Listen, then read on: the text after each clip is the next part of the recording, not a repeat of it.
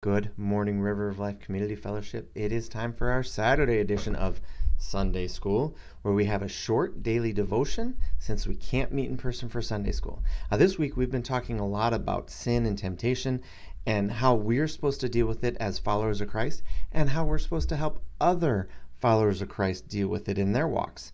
Yesterday, I talked about how we as believers are supposed to help others who come to us with issues, saying, dealing with sin and temptation, how we're supposed to help them. But what about if we see somebody, a follower of Christ, in sin, and either they don't recognize it as sin or they don't care? How are we as followers of Christ supposed to deal with that? And I think the answer comes very clearly in Galatians 6:1. Brothers, if anyone is caught in any transgression, you who are spiritual should restore him in a spirit of gentleness. Keep watch on yourselves, lest you too be tempted. And see, I think that's an important thing. When we know somebody is involved in sin, we can't just allow that to stand. And that's what Paul's getting here. Because we have to keep watch on that, because if we allow that to come into our fellowship, we allow that, we're in a lot of ways, we're allowing it to come into our lives. And so we can't just allow people to keep going on sinning. Sin is a very destructive thing. And if we allow people who are actively engaging in sin and not dealing with it, then if we allow them into our fellowships, it hinders our fellowship. And we don't want that to happen. We want them to grow closer to God as we are growing closer to God. So we have to deal with it. That is a very important thing. We have to deal with the sin of the Christians that are around us. We have to deal with it. But how do we deal with it? And this is it's very important to do this the right way. So how do we deal with it? The first thing that we do, Matthew 7:5 says this. We'll start actually in Matthew 7:3. Why do you see the speck that is in your brother's eye, but do not notice the log that is in your own eye? Or how can you say to your brother, let me take the speck out of your eye, when there is a log in your own eye? You hypocrite, first take the log out of your own eye, and then you will see clearly to take the speck out of your eye. The first thing that we have to do, if we see somebody, a fellow Christian, involved in sin, the first thing we have to do in dealing with that is make sure that we're not involved in sin, to deal with the sins that are in our lives, which there are many. No matter who we are, as followers of Christ, we have sin in us, and we have to deal with that. We have to take that to God. We have to confess it to Him. We have to allow Him to forgive us, and we have to repent. We have to go the other way and not do that thing anymore. And so the first thing that we do when we see our brothers or sisters involved in sin is we make sure that we are not. We deal with what's going on in us first. And then once we've taken the log out of our own eye, then we have to ask ourselves a question. Is the thing that I see going on in this other person's life, is it really a sin, or is it just a difference of opinion? And I think this is an important thing. And Paul actually called this out when in his letter to the Romans. He wrote this in Romans 14, verses 1 through 4. As for the one who is weak in the faith, welcome him, but do not quarrel over opinions. One person believes he may eat anything, while the weak person eats only vegetables. Let not the one who eats despise the one who abstains. Let not the one who abstains pass judgment on the one who eats, for God has welcomed him. Who are you to pass judgment on the servant of another? It is before his own master that he stands or falls, and he will be upheld, for the Lord is able to make him stand. And so what this is telling us is that, sometimes we say, no, this is the way things should be. This is the way things should be, when really that's just kind of our opinion of how things should be. There's a lot of things that we do in Western Christianity that if we were to go over to Africa, or if someone from Africa was come to our church, they'd be like, what is going on here?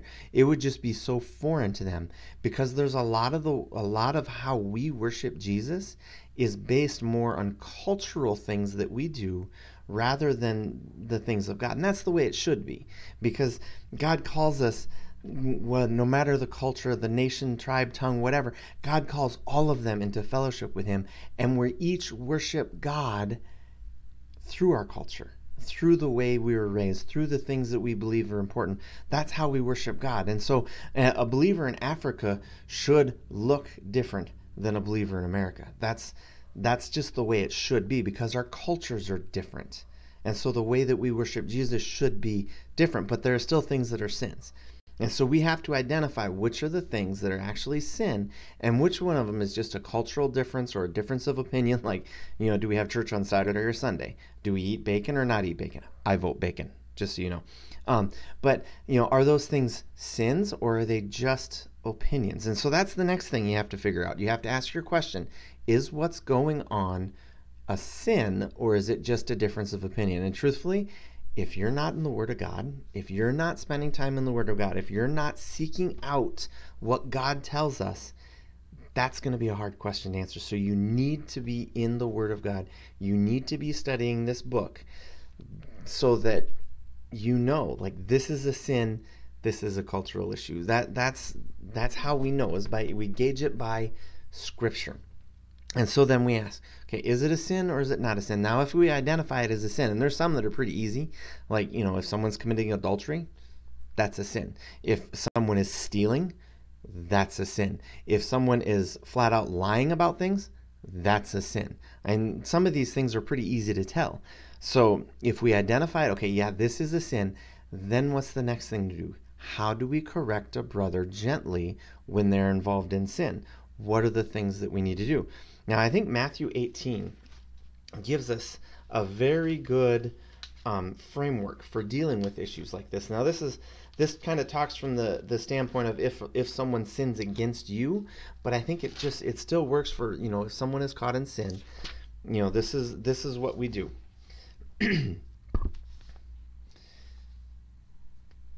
In Matthew 18, verse 15, it says, if your brother sins against you, go and tell him his fault between you and him alone. So that's the first thing we do. We go to this, like, look, I think this thing that you're involved in, I think this is sin. I think this is wrong. I don't think you should be doing this. All right? So that's the first thing. We tell, and then I love how verse 15 finishes. If he listens to you, you have gained your brother.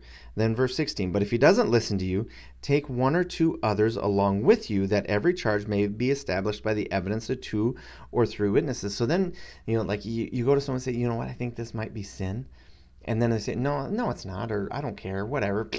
Then you take others with you. And you say, no, look, like from trusted brothers to you, we're saying, look, this is an issue, and you need to deal with this. You need to like, this has to be dealt with. And then if the person's still like, you know what, I don't believe it's a sin, whatever, then you get involved with the church. That's the next part of Matthew 18, verse 17. If he refuses to listen to them, tell it to the church. And so then the pastor can come out, no, really, this is what the Scripture says. And sometimes it's good just to start with going to the pastor and say, Pastor, I think this is going on, and I think it's a sin. And then you can study the Word and say, no, this is what the Word of God says. This is a sin. Or no, this isn't a sin. It's just an opinion issue. And so then you get the church involved, and then the church kind of takes it from there. But that's kind of like how we go through this process of correcting a brother gently.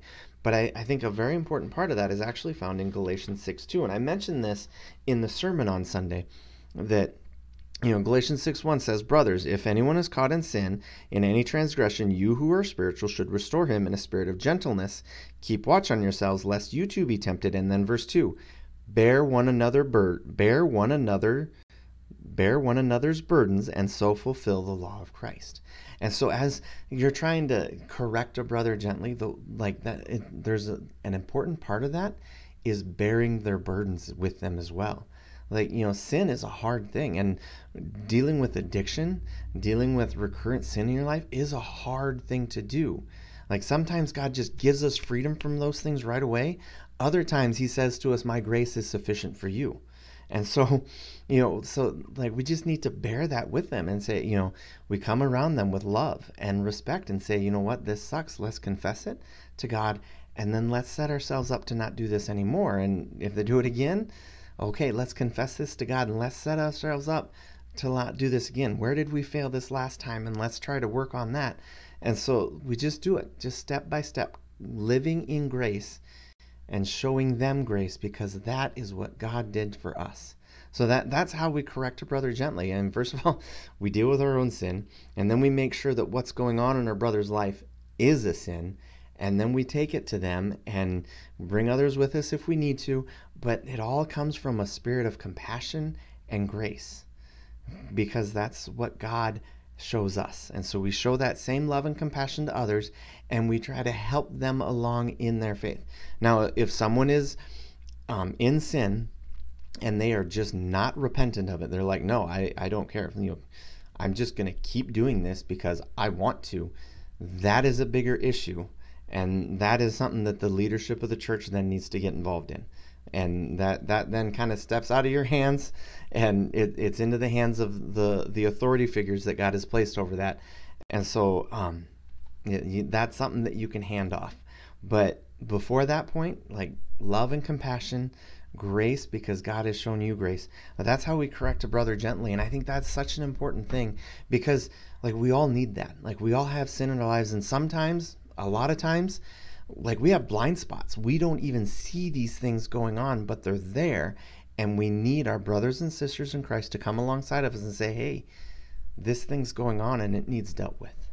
And so then we're able to deal with it. So we do that out of love, we do that out of respect, and we do that out of gentleness, so that we can grow together in Christ, that their faith can be built like my faith is being built, and my faith can be built like their faith is being built, and we can be built up together in Christ. And so that's my encouragement to you, to constantly seek God on these things.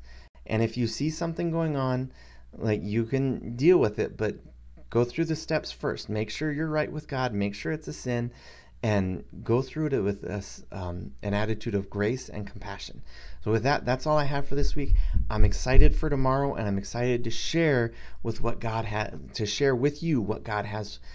shown me in His Word. So thanks, and God bless.